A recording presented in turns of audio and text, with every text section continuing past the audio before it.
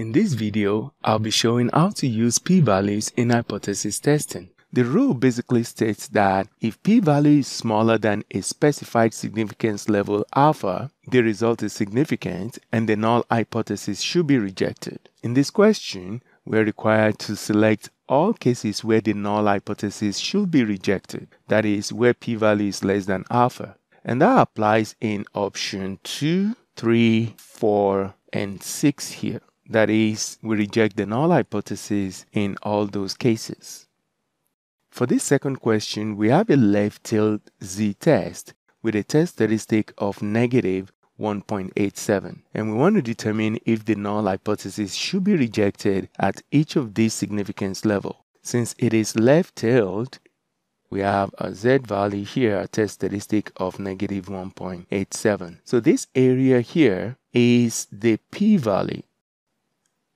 Of course, we could find critical values for each of these here. For example, we could find critical value for alpha equals 0.025. That would be negative 1.96. And we can find critical value for this one. It's going to be negative 1.645 and so on. And if we use critical values, we can compare this test statistic against these critical values. The issue with that is we have to find critical value for all of the significance levels every time. But if we use p-values, we just need to find our p-value once for this test statistic and then compare it against these significance levels. So in Excel, we can use NORM.S.DIST. And then we put the test statistic, negative 1.87. And then cumulative, we can type true or 1. So that is the p-value.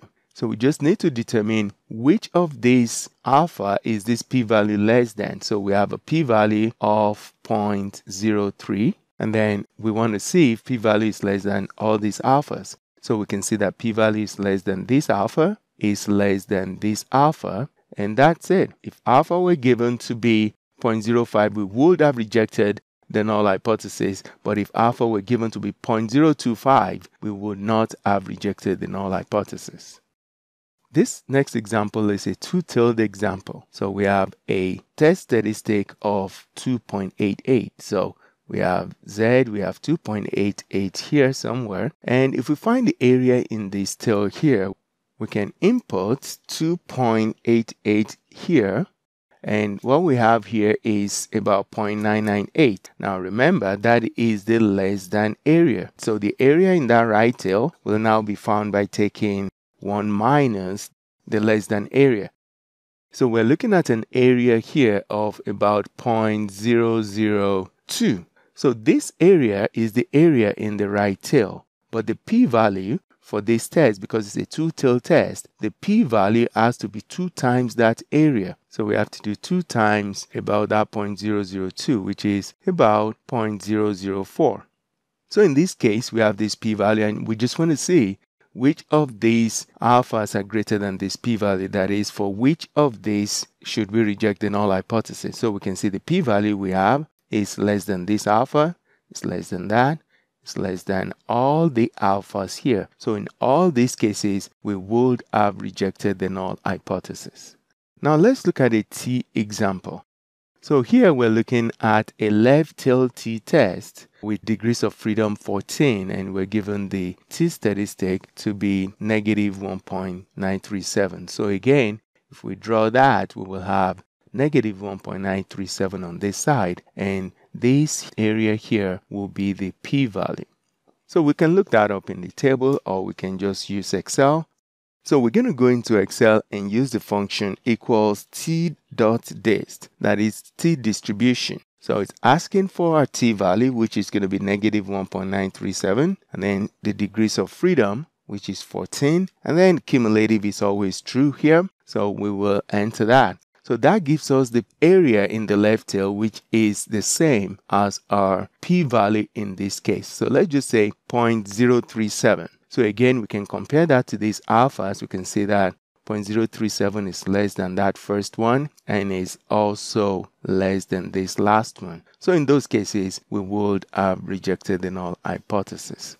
Now, if this had been a two-tailed test, we would have multiplied this area by 2 to obtain the p-value. So in that case, our p-value will be about 0.074, and we wouldn't reject the null hypothesis at alpha equals 0.05. So let's look at another way the t-distribution can be used here for a right-tail test. Here we're looking at a t-test. It's a right-tail test. We have a test statistic of 2.015, and this right-tail area should be our p-value because it's a right-tail test.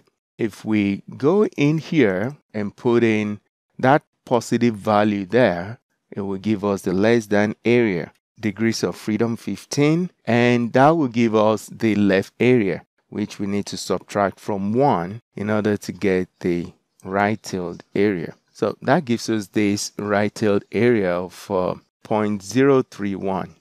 This p-value is less than this alpha, is less than that alpha. Now again, if this were a two-tailed test, we can simply multiply that area in the tail by 2, or we can also use the two-tailed counterpart of the function. So we can use T.DIST, two-tailed. So in that case, we're just going to put in 2.015 degrees of freedom 15 if it were a two-tailed test. And we also have the right-tail counterpart, T.DIST, right-tail here, which we could have also used for the test, 2.015 and degrees of freedom 15. And that will give us that same p-value as well. And that's it.